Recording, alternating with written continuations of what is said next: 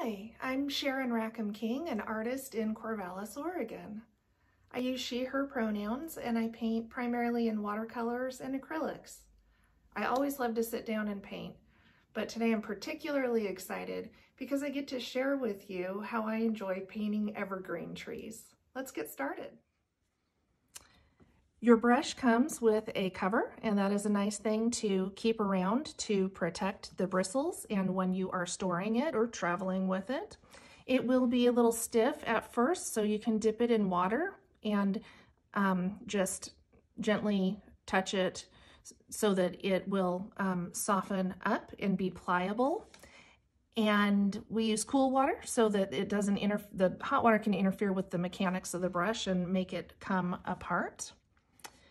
We have some very nice watercolor paper here from Winsor & Newton, and we have our paint that goes in this order. I know the darks are a little hard to see, especially on camera. Yellow, orange, red, brown, blue, and green. I didn't include purple because I thought brown might be a bit more useful. It's always nice to have a sheet where you have the colors available so you know what they're going to look like, and if you ever want to test it out, this sheet is handy as well. We have our reference. This is where we are going, this general feel of what into what painting, and we know the sun is here, and so we'll have a little more brightness on this side of the painting, a little more darkness over here. So if you just take a piece of paper towel, maybe like a quarter sheet of it, and dip it so that it's fairly wet, not quite dripping, and you can get your paper wet. You've already done your drawing, is what I imagine, and we don't want to push hard on this paper and smudge the pencil around, and mechanical pencil helps a lot in lessening that kind of a smudge. All right, and if you need to look at it from the side to see if there's a sheen to it, you can sure do that. I see that in the sky we have kind of a gray blue, so I'm going to mix in my center well of the palette some blue and some brown. That makes a nice stormy gray. And we're going to continue to, and you just glide the brush across the paper.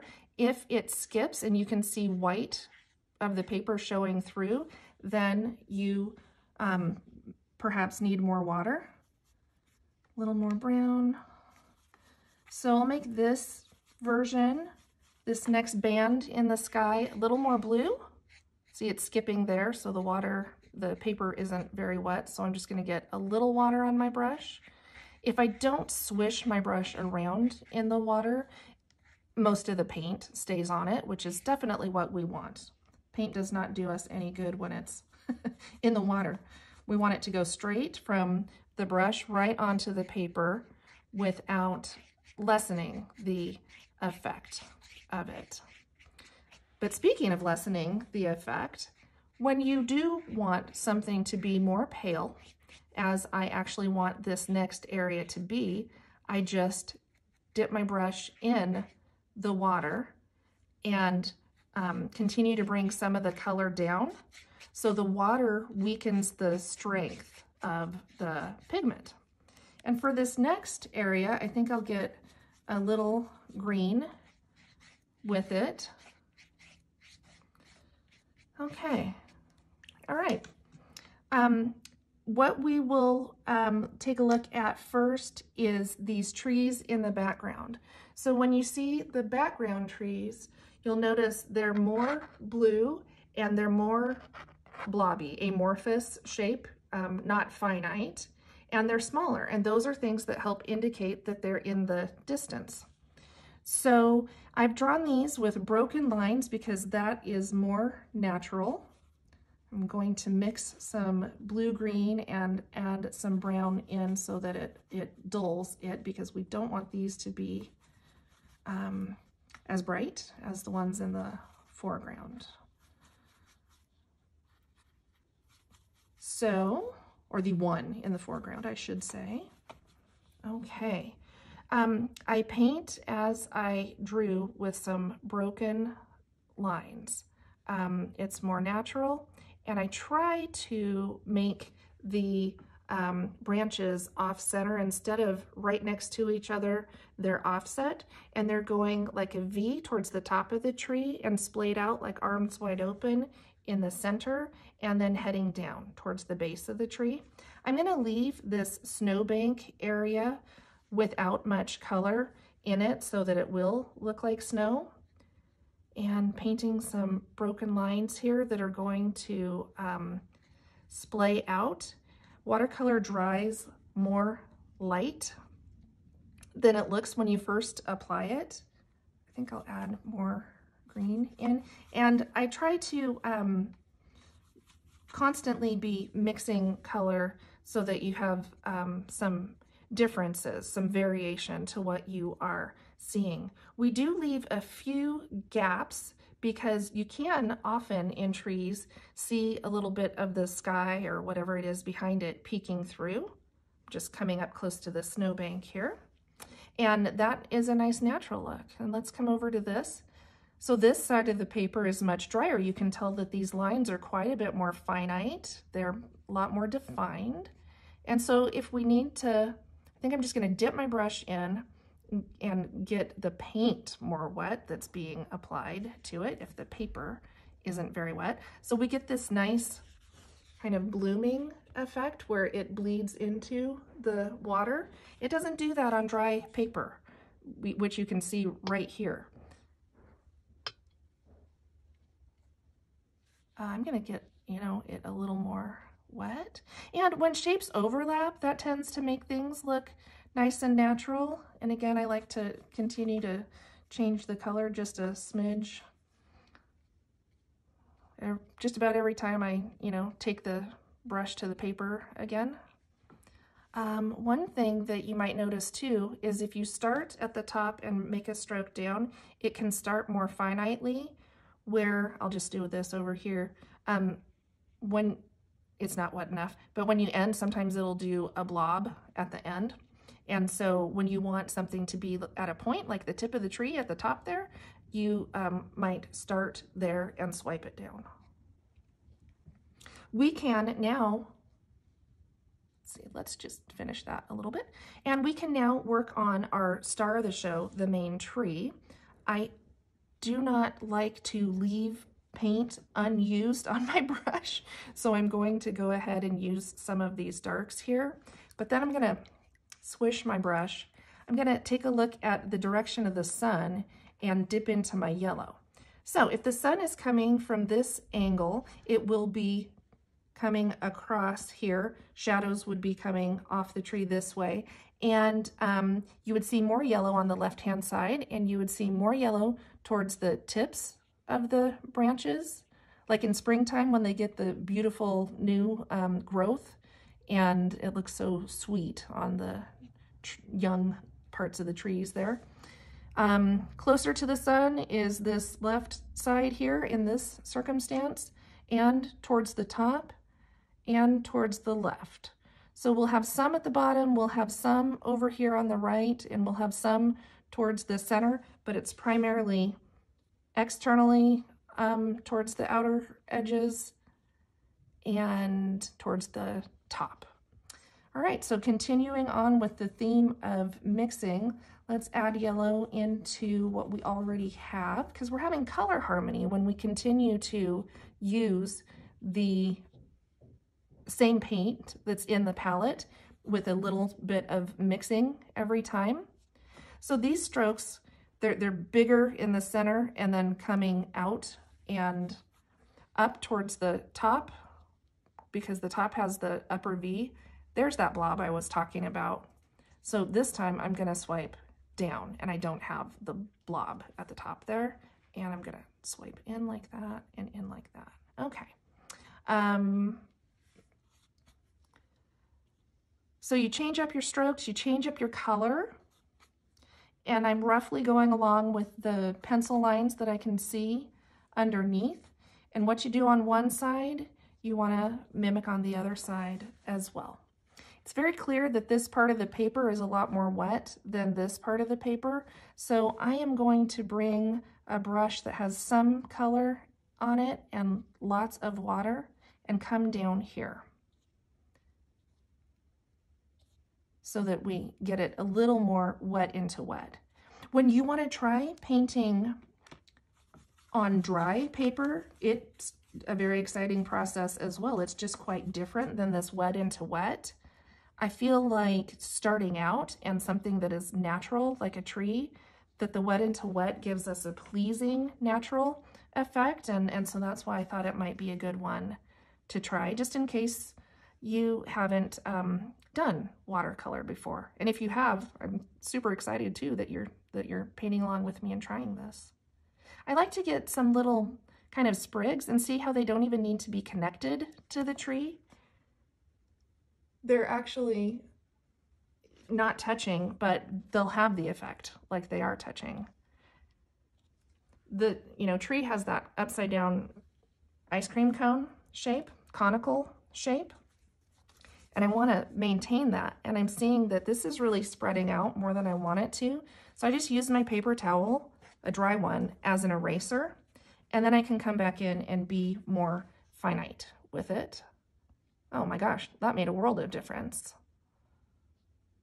Isn't that amazing? Just like what you can do with a paper towel. I think that's cool to have that yellow halo effect there. Okay, arms opening out in the center, coming down a bit at the bottom. Looks like we need to mix up some more color to use.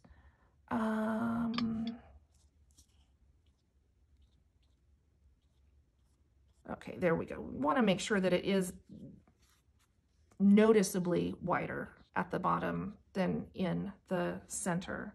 And that being said, let's focus on getting some darks in to our tree. This is a little bit brighter green. We'll use it because it's there. It's on the palette, it's on the brush.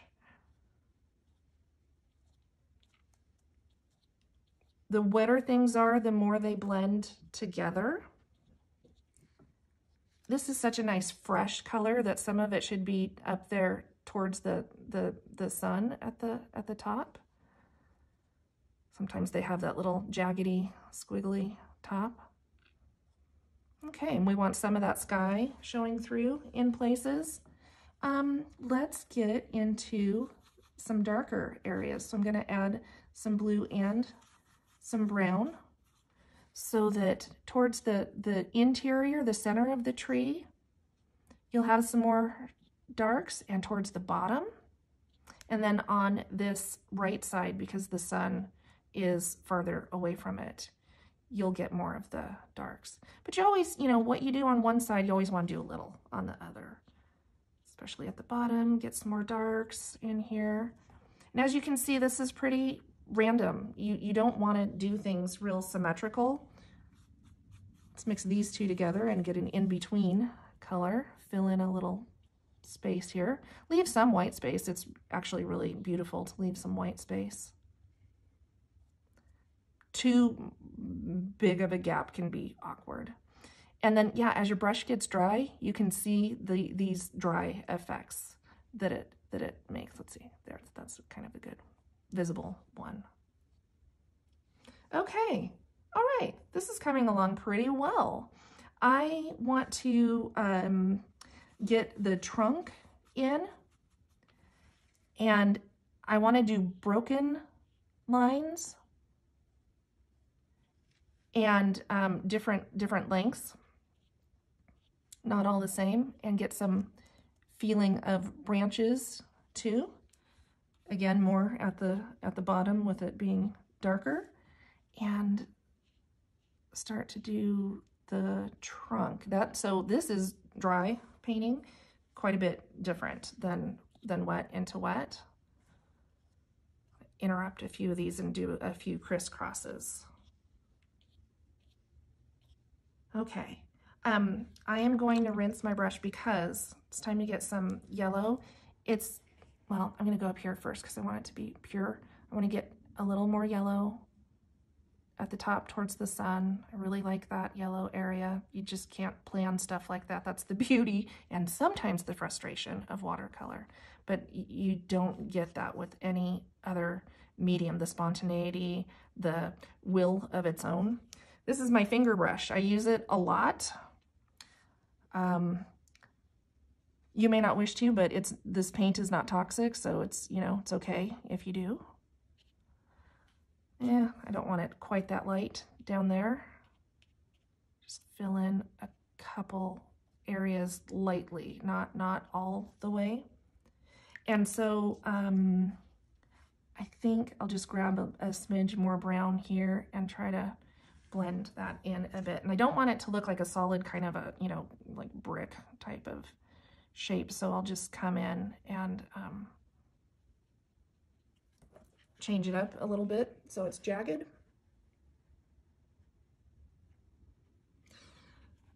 I noticed this up here. I think I might mix up a little more gray and touch this up here and do a shadow in the snow, do a couple shadows of the trees. So let's see, we've got water that isn't totally clean at this point, but that's okay for these purposes. A shadow, you want to have the colors that are already in the painting continue on for the harmony of the color palette. Okay, so this is a bit of a risk to come back in to a painting that has already dried, but I think it'll work out okay. And so this is kind of cool. When you use the belly of the brush, the side of the brush, and gently, don't, you know, scrape it hard so you can like hear scraping, but when you are doing it on dry paper, and this paper has beautiful texture, then you get these cool effects. And it looks like I have a little fuzz there that I'll get out when I'm dry. These background trees look nice, I think. I'm just gonna fill in a little bit here because I don't want to draw a lot of attention with what's called contrast. When you have something that's very small next to something very large, or something very dark next to something very light, our eye goes to it because our brain says, that's unusual, I need to notice it.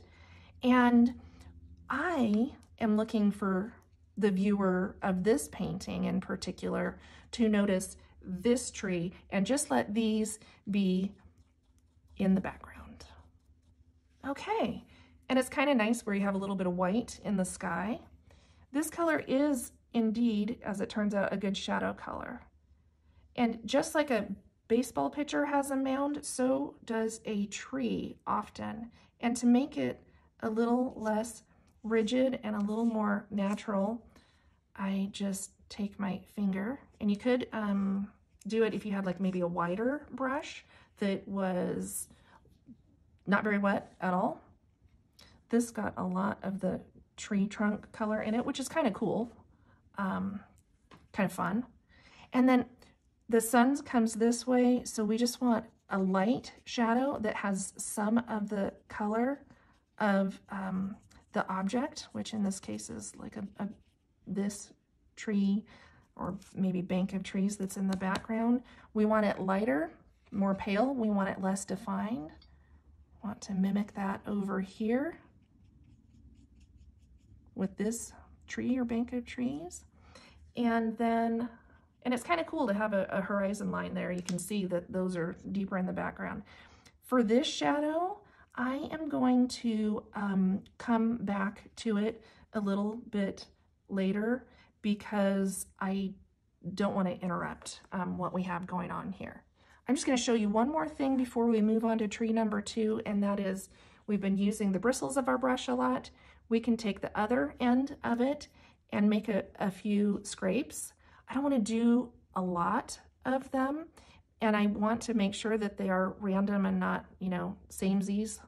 I want to make them vary in length and in position and not symmetrical to the, you know, one across the way from it. Maybe a couple will cross the center line there. And maybe some of them will have this downward motion. Oh my gosh, the water, you know, I had more wet, a wetter brush down here to do the trunk, and it really made an interesting bloom here. When it dries a bit, I want to come back in and add more color to that area, but it's a cool effect. Okay, we're going to set that off to the side, let it dry for a bit, come back in a minute and work on tree number 2.